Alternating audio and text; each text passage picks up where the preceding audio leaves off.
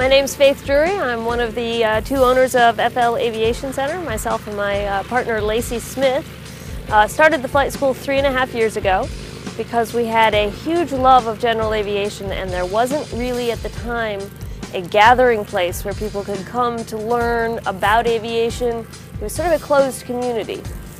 Everybody thinks that aviation is very inaccessible, and we made it our mission to change that, to make sure that people could come out to the airport and feel welcome, feel at home.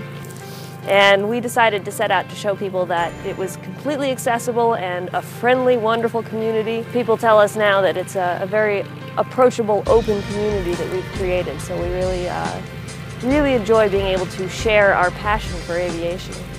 We have at the flight school right now two Cessna 152s, which are two-seat aircraft, a Cessna 172, which is a four-seat aircraft, and a Piper Warrior, also a four-seat.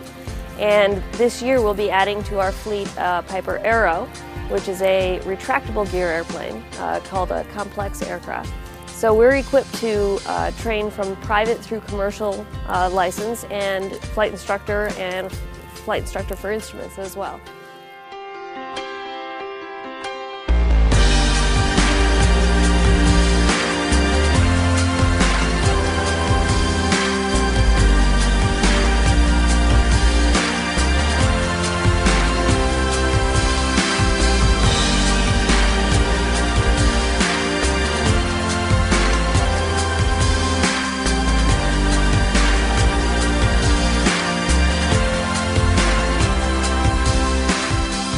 We also have a full-motion Redbird flight simulator, which really is a fantastic tool for currency and for helping to keep down the cost of flight training.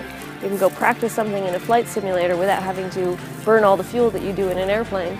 And then you can go out, get comfortable with the concepts, and go out and fly it in the airplane. And people think a career in aviation means going off and flying for the airlines, but there's so much more that you can do in aviation. You can fly skydivers, you can do pipeline patrol, you can be a banner tower, you can flight instruct, which I happen to think is an excellent career choice. It's our mission to make aviation more accessible and show everyone that this is something you can do, and you can do it without breaking the bank, and you don't have to be a physics or engineering major to do it.